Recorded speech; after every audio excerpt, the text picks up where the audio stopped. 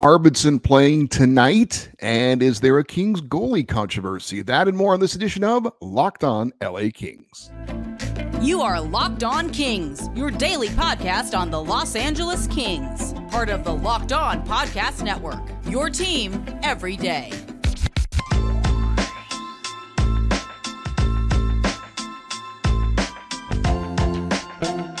Hey, Kings fans, welcome to Locked On LA Kings, part of the Locked On Podcast Network, your team every day. Thanks for making Locked On LA Kings your first listen every day. We are free and available wherever you get your podcasts. We'd love for you to leave us a positive comment on Apple Podcasts if you're a fan of the show.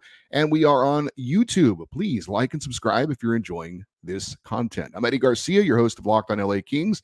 I've worked in sports media for the past 30 years, 20 plus years at the Fox Sports Radio Network, also co-host of the Puck Podcast. It's a weekly NHL review show that's been putting out content for the last 17 years, and a passionate LA Kings fan for over 30 years. Today's episode is brought to you by Sleeper. Download the Sleeper app and use the promo code LOCKEDONNHL to get up to $100 match on your first deposit. Terms and conditions apply. See Sleeper's terms of use for details. The LA Kings continue that stretch run towards the Stanley Cup playoffs, still looking to play their best hockey at the right time, but they do need a healthy Viktor Arvidsson in the lineup to make that happen. And it looks like that's close to being a possibility, maybe as soon as tonight. More on that coming up. But the Kings are back in action tonight as they play game number 1 of their 3-game homestand against the Chicago Blackhawks. The two teams met last week in Chicago, with the Kings posting a convincing 5-0 shutout victory. Kings come into tonight's game with a record of 34-22-11, third place in the Pacific Division, 7th best record in the Western Conference, and the 12th most points in the NHL with 79. Kings are 14-11-7 at home, and they're coming off a 5-1 loss in Dallas in their last game against the Stars. Chicago, 19-44-5. They are 6th place in the Central Division, 15th place in the Western Conference. Only San Jose is worse, and 31st out of 32 teams in the NHL with only 43 points. Again, only San Jose has fewer. Chicago 5-26-1 on the road this season, coming off a 5-2 home win against the Sharks on Sunday. As for the numbers, comparing the team's stats, Kings are 19th in the NHL as far as goals scored per game. They're averaging 3.01 goals per game. Blackhawks are dead last in the NHL, 32nd. They are averaging 2.19 goals per game. LA is still 3rd in the NHL in goals allowed per game, 2.58. Chicago, 29th in the NHL. They're allowing 3.54 goals per game. The Kings have actually moved up somehow in power play percentage. They're now 14th in the NHL. I guess other teams have fallen below them, which is hard to imagine. The Kings, though, operating at 21.7% on the power play. It seems worse. The Blackhawks are 28th in the league in the power play, 15.9%. LA still the number 1 team in the NHL on the penalty kill, 86.4%. Chicago, 22nd in the NHL on the PK at 77.7%. Individually, the Kings have 3 players with 50 or more points and 4 players with 20 or more goals on the roster right now. LA is led in points by Kevin Fiala, who has 58, 22 goals, and 36 assists. Andre Kopitar and Adrian Kempe each have 55 points. Trevor Moore leads the team in goals with 25. Fiala has 22 goals, Kempe 21, Kopitar 20, and Quentin Byfield looking to join the 20-goal club. He's 1 away with 19. As for Chicago, they are led in points and goals by rookie and number 1 overall draft pick this year, Connor Bedard.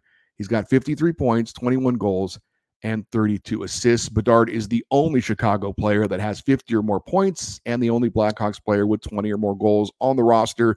He did not have a single point in the last meeting that the Kings had against the Blackhawks a couple days ago. As for the 2 netminders, this is something we're going to talk a little bit more about with the Kings in a bit. LA expected to start Cam Talbot. He is 20-15-6, a 2.43 goals against average, which is 6th best in the NHL, and a .917 save percentage, tied for 3rd best in the NHL. Some people might be surprised by those rankings. Talbot has 3 shutouts on the year. His last game was a 5-0 shutout of the Blackhawks in Chicago last Friday. Talbot 2-2-1 in his last 5 starts. Blackhawks are Going to go reportedly with their number one goalie, Peter Mrazek. He's a veteran guy on the season. His numbers 15, 25, and 4 is the record. 3.03 goals against average, a .907 save percentage. Actually, it's not that bad for a really bad team. He has won his last start. That was Sunday against the Sharks. He allowed 2 goals on 27 shots. This is the second of 3 meetings between the Blackhawks and the Kings. They will meet in the final game of the regular season in LA on April the 18th. Now, usually we put up a projection or talk about a projection of what we think the starting lineup is going to be, but it seems like this is really up in the air because of the Viktor Arvidsson situation. Is Arvidsson going to play tonight? Maybe. We'll talk more about that in a minute. If he does play, where is he going to play? In practice the other day, he was on the 4th line, which was a big surprise. Will the Kings go with a traditional 12 forward, 6 defenseman lineup? Or if Arvidsson doesn't play, will they go back to the 11-7 match setup that they've had that's been successful? Not really sure. It's kind of something we're going to have to wait and see, again, because of the status of Viktor Arvidsson. I am still asked on occasion in emails and messages if the Kings are going to make the playoffs. And I'm a bit surprised by this. Of course, they're never in until they actually clinch. I get that. And the Kings aren't exactly lighting the NHL on fire. They're certainly not, stinking out loud like they were at some points this season as well. But the Kings are going to make the playoffs. I really think we can put that to rest if that is any kind of a question in anyone's mind. And what is my evidence towards this? Well, LA has 15 games left in the regular season, 9 home and 6 road, with 5 of those games being against some of the worst teams in the NHL. 2 more games against Chicago, 2 more games against Anaheim, and 1 more game against San Jose. Those are 3 of the worst teams in the NHL. You also have mixed in teams that aren't awful, but aren't going to make the playoffs. That would be Minnesota. Unlikely they're going to get in. The Kings play them 2 more times. Calgary, unlikely they're going to get in. They play the Kings 2 more times. And you've got Seattle once as well. Now, those teams, again, aren't awful. They're still fringe wild card teams. I don't think, though, any of those teams are going to make the playoffs. So you're talking 10 of the last 15 games for the Kings will most likely be against teams that are not going to qualify for the playoffs. Now, the Kings may not get 2 points in every one of those games, but they will cash in enough points to lock down a playoff spot. Of course, that's on paper, and they play the games on ice. That said, the Kings' combined record against those 6 teams I just mentioned on the season so far is 8-2. So, bottom line, the Kings still need to go out and do what they're supposed to do. But if they do, which they should, and I believe they will get enough points to get into the playoffs. Will it be as the 3rd team in the Pacific? Will it be as the 2nd wild card? Obviously, that is still to be determined, but they're going to get in.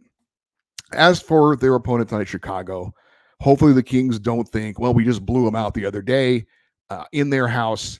We just need to show up and we'll be fine. As I have said, this team should be aware, and I think they are. There's enough veterans in that room to understand it doesn't matter who you're playing at this time of the year. Now is the time to be getting into playoff mode. Now is the time to be playing your game. You don't care who the opponent is. Of course, if it's somebody like an Edmonton or a Vancouver or somebody like that, it's going to be a bigger game. You're going to be more excited to play those games than you would be against a Chicago or a San Jose.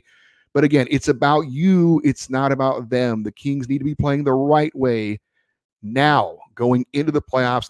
You don't flip a switch once you get there. You start setting those tones now. So if the Kings do that, regardless of the opponent, the rest will take care of itself.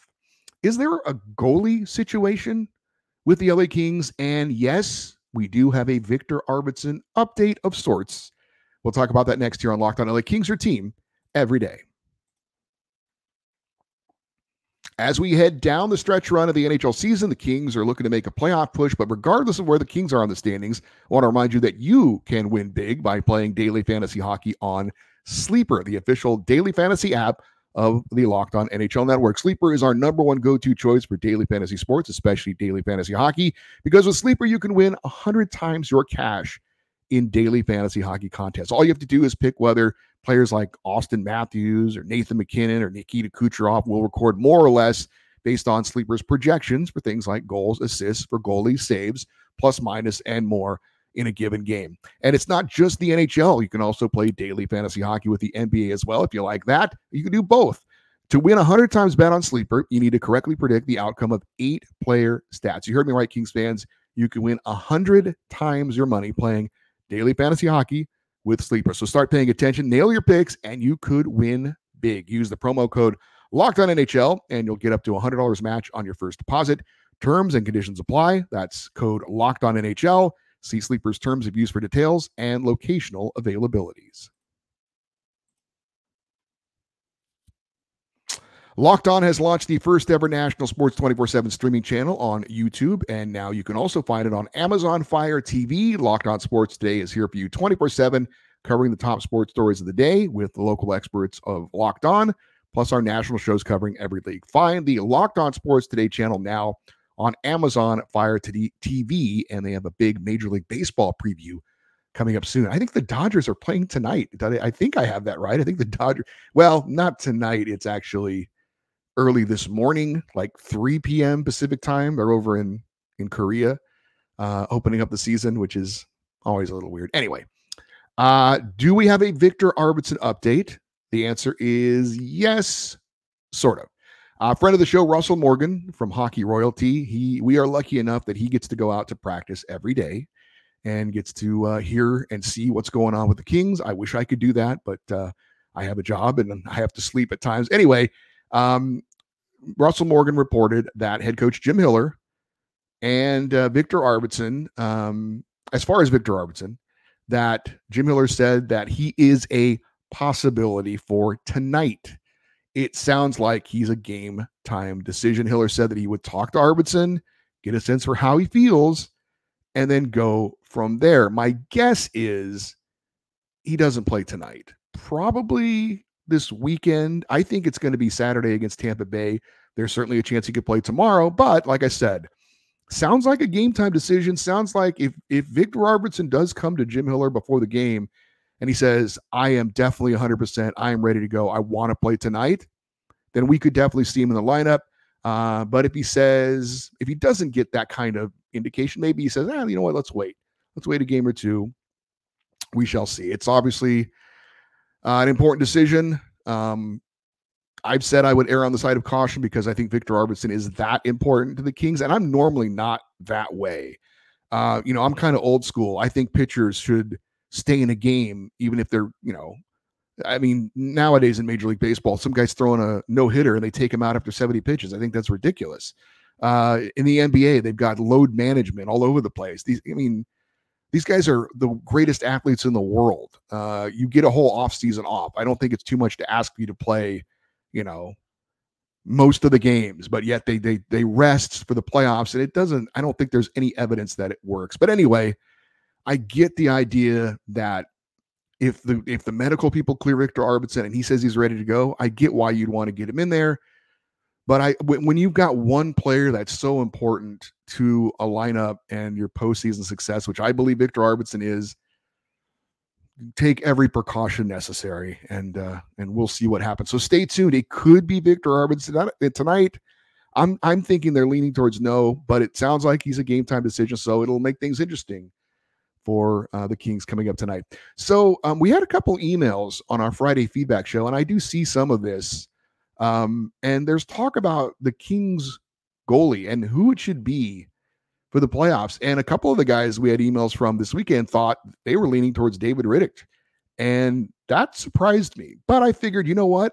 Let me look into it. Let's see what the numbers say and find out, is it closer than maybe it appears? Is David Rittich statistically the better option to Cam Talbot, or are they pretty much kind of the same guy? So on the season, mentioned it earlier, Cam Talbot's record is 20, 16, and 6. Of course, David Rittich doesn't have the same number of starts because Phoenix Copley, to start the year, was the number 2. Then he gets hurt. Rittich comes in. On the season, Rittich is 10, 5, and 3. So if you extrapolate those numbers, if you double them up, it gets close to the number of games that Cam Talbot has played, and the numbers would be very, very similar to each other. If you doubled Rittich's numbers, he'd be 20, 10, and 3. Cam Talbot is 20-16-6. Let me correct that. Actually, Talbot's 20-16-6. Rittich, if you double his numbers, he'd be 20-10-6. So very similar numbers.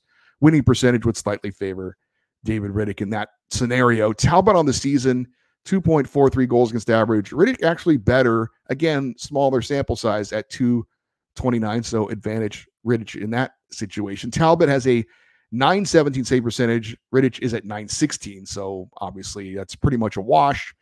However, since the coaching change, Talbot is 6-4-1 in 11 starts. Rittich is 5-4 in 9 starts. So advantage Talbot. Since the coaching change, Talbot's goals against average is less than 2 at 1.95 compared to Rittich. Since the coaching change, he's at 2.52. Talbot's save percentage, 937 since the coaching change, which is very good. Rittich, okay, at 905. But again, those numbers clearly favoring Cam Talbot since the coaching change. Worst game for Talbot since they made the change. Well, he's given up 3 goals on a couple of different occasions. For Rittich, it was that Buffalo game, and maybe those are skewing the numbers, but he allowed 5 goals in 2 periods, got pulled in that 7-0 ugly loss up in Buffalo. So on the season, it's relatively even. Slight advantage maybe to David Rittich, if you extrapolate those numbers out to a full season. But in the short term, since the coaching change, I think Cam Talbot has clearly been the better goalie, and he would be my choice to be the goalie, certainly going into the playoffs. Obviously, head coach Jim Hiller will have that decision to make, and he has announced, by the way, that, again, Talbot's going tonight and Rittich is going tomorrow against Minnesota. And I do expect to see Talbot in net Saturday against a very good Tampa Bay team. Now, you might say, why not start Talbot against Minnesota and Rittich against Chicago? Use your number 2 guy against the lesser of the 2 opponents. And I actually don't disagree with that, because if you use Talbot against Minnesota, he still has 2 days off before he faces Tampa Bay. So I'm not really sure about that decision. Talbot, as far as the numbers head-to-head against Minnesota, Talbot has 1 start against Minnesota. He allowed 3 goals on 32 shots, got the win. And Rittich has yet to face Minnesota this season. So don't know why the decision was made. I'm sure there was a reason for it. I don't know what it is. I would have gone with Rittich tonight, Talbot tomorrow, and then Talbot against Tampa Bay. But Talbot's going tonight, Rittich tomorrow, and then we'll see against Tampa Bay again. I think it's going to be Talbot. Anyway, there's no doubt in my mind that Cam Talbot will be the number 1 goalie for the Kings going into the playoffs, barring something completely unforeseen. Now, that said, I don't think Jim Hiller would hesitate to use David Rittich if he felt he needed to change things up in a playoff series. Talbot, to me, though, is the goalie that can make that key save at the key time. I keep going back to that Ottawa game where he was excellent. Now, maybe it was just that one game, but I haven't seen that game from David Rittich this season. So if the Kings are going to have any playoff success, I think it's going to have to be Cam Talbot. But like I said, I wouldn't be surprised if David Rittich got in net as well if necessary. He is a capable backup. But the bottom line is, regardless of who starts, it's more about the Kings playing in front of these guys. If the Kings play solid defense, if they take advantage of scoring chances, I think they can win regardless of who's in net. I do think Talbot gives them the better chance of advancing because of his spectacular save capabilities. But in the end, it will be about the players in front of them. I think the Kings can win a playoff series if they play the right way with either of these 2 guys in net. It won't be because of them, likely. If they could make a key save at a key moment, erase a mistake here or there, that would be great. But again, it's really about the team in front of them. I think it's Cam Talbot, but we'll see going forward.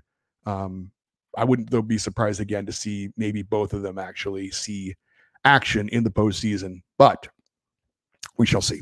All the teams the Kings are competing against for playoff positioning are in action tonight. We'll talk about that next here on Locked On LA Kings, your team every day.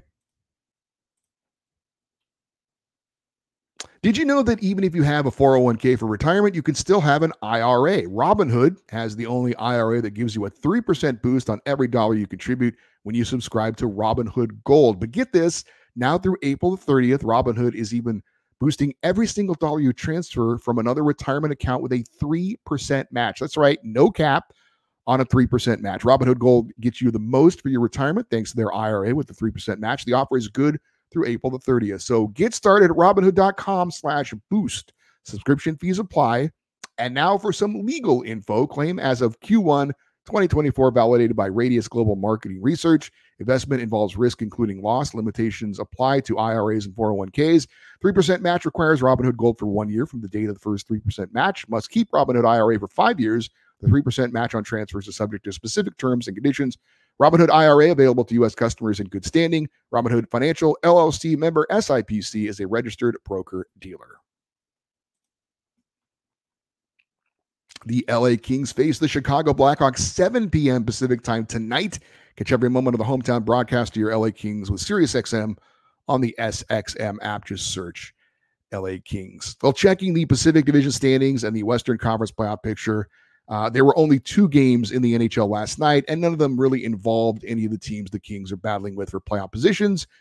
But that is not the case tonight. 13 games on the schedule, and all the teams the Kings are battling with, jockeying for position, that kind of thing, are going to be in action. And they would include the Edmonton Oilers, who check in second place in the Pacific, 84 points. They are 5 points in front of the LA Kings, and the Oilers are hosting a pretty bad Montreal Canadiens team tonight. Talked about the Kings trying to catch Edmonton, trying to get home ice advantage, a potential first-round matchup. They're obviously taking on a very bad Blackhawks team. Nashville has 82 points. They're the number 1 wildcard team in the West right now. They are hosting a bad Sharks team tonight. Vegas is tied with LA with 79 points. The Kings, though, one more regulation win, giving them the tiebreaker. Vegas actually has the toughest test of any of these teams tonight. They are hosting the Tampa Bay Lightning. So a very good opportunity for the Kings to extend that lead to get a 2-point advantage on Vegas tonight if the Lightning can beat the Golden Knights in Vegas and LA can take care of business against Chicago. St. Louis is the first team on the outside looking in at a wild card spot. They've got 75 points, trying to make a late push. They've won 4 in a row, but that will be tested tonight as they are hosting a very good Colorado Avalanche team that is looking to win the Central Division. So Vegas and St. Louis have tough opponents tonight. Minnesota's hanging around 74 points. They are at the Ducks tonight, so that's certainly winnable. So Edmonton, LA, Nashville, Minnesota, all with pretty winnable games. Vegas and St. Louis with a couple of tough tests tonight. So those are the games we'll be keeping track of and updating you on tomorrow. Now, if the playoffs started today, the Kings would still be facing the Edmonton Oilers in the first round. Other than the Blues hosting Colorado and, like I said, also Vegas taking on Tampa Bay. A lot of winnable games for some of the other teams, though. So hopefully the Kings will do what they're supposed to do tonight. If they can, good chance at getting a little bit of a more solid hold on that playoff position. The Kings will be taking on Chicago tonight. Will Viktor Arvidsson be playing or not? That obviously will be the big question. Looking forward to answering that question coming up on tomorrow's show. If Arvidsson does, in fact, play, of course, we'll have a deep dive on how he looked, what the numbers were, minutes played, who he played with, all that kind of stuff, and how it affected the lineup, hopefully positively as well. So all that coming up on tomorrow's show for you everydayers, those of you that listen and watch Locked on LA Kings every day. Obviously, we're going to recap that Kings-Blackhawks game tomorrow. Also preview the Kings-Wild game as LA playing the final of back-to-back games this season. On Thursday, we will recap the Kings-Wild game, and then on Friday, have another Kings fan feedback show. If you want to get in on that, the email address is the best way to get a hold of me. LockedOnEddie@gmail.com. EDDIE is that email address. You're always welcome to leave your comments on the YouTube channels as well. I do try and check social media if there are any questions submitted that way. I know there was one on Twitter that kind of fell through the cracks that I need to make sure I get to this week. But if you want to try and send a message, stay connected with the show 24/7. Follow us on social media, X, Twitter, Instagram. We are at Locked On LA Kings. I'm Eddie Garcia. Thank you, as always, for listening and watching this episode of Locked On LA Kings, part of the Locked On Podcast Network, your team every day. Have a great rest of your day. We'll talk to you tomorrow. And as always, go Kings, go.